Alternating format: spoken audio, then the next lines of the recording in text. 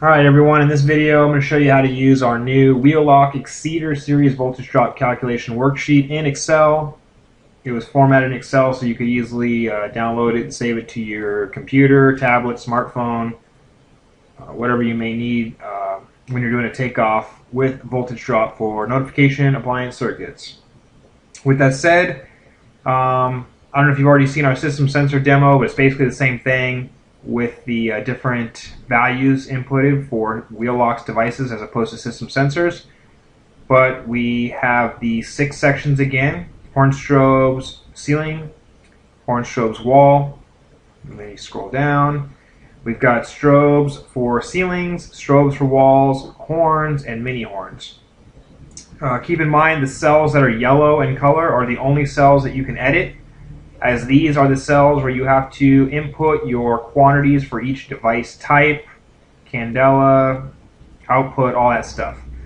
So as opposed to just these yellow cells here, there's one more yellow cell down here that you can edit, and that's the distance for your circuit.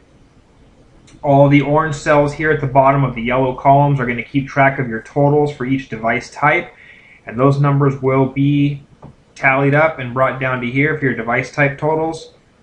Not really that important for voltage drop, but it's nice to know your device types when laying a circuit out for your takeoff. And we've got strobes wall, ceiling, horn strobes wall and ceiling, horns and mini horns here.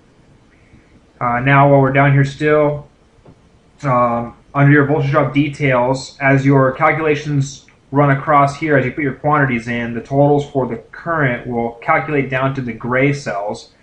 And to keep it simple, we kept everything color-coded. The gray cells will transport down to here automatically for your total current. And like I said, you're going to actually put your footage in here because that's an unknown to us. And the current will then transfer down to the voltage drop formula to this gray cell here. This cell here will basically be your footage that you put into your distance cell here. And we're going to multiply that by 21.6 and we're going to get our answer here. And as we work through the rest, we'll get to that in a minute. I just wanted to bring you down here to the bottom, and this is where we're going to have our results. And these values here will be brought down to here, and then we're going to have our total voltage for the circuit here. And you'll notice these check marks. They're green now because the circuit is at its 20.4 volt starting range. If this ever drops below 16 volts at any time, this check mark will turn to a red X. And same thing over here when we get to our voltage drop percentage for the circuit with each wire gauge type. That's why there's 4 here.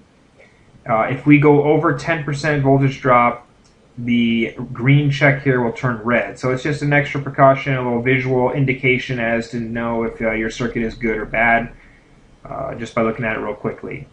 So to go up here, like I said, Wheelock's a little different than system sensor. System sensor keeps their current draw the same for both ceiling and wall, whereas Wheelock actually has different candela ratings for their wall and ceiling devices. As you'll notice here, for the ceiling, they have a 15, 30, 60, 75, 95, 115, 150, and 177, as opposed to their wall mount devices, which is a 15, 1575, 30, 75, 95, 110, 135, and 185. So it's a little bit different than the system sensor one, so that's why we'll go through it a little bit here.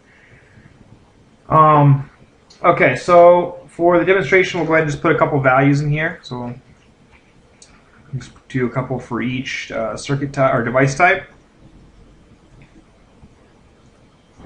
And like we stated earlier, as you'll see, the orange column here is taking the totals from the yellow columns. So that'll keep track of your device types. You see that's all filled out all the way down, and then right here is your totals. So strobes wall, we have 5, 2, 3, and so forth. So that's a nice little thing there for you guys. And like we talked about earlier too, the gray cells is going to add up your total current for the circuit, and that is going to tally up right here, your total current, which is 1.586. And then we're going to go ahead and put our distance in here because that's an unknown to us. So for this demonstration, we'll go ahead and put 150 feet in here. And once you do that, the voltage drop formula actually has all the information it needs to start doing its work. So you'll see the total current was transferred down to here. Then we're going to multiply that by the distance that we inputted in this cell here. Multiply that by 21.6 and we get 5,138.64. That number will then staying with the color code, move down to here. And there's 4 of these in place just simply because of the 4 different wire gauge types we have. For 18, 16, 14, and 12, these are the different circular mills per NEC for those wire gauges.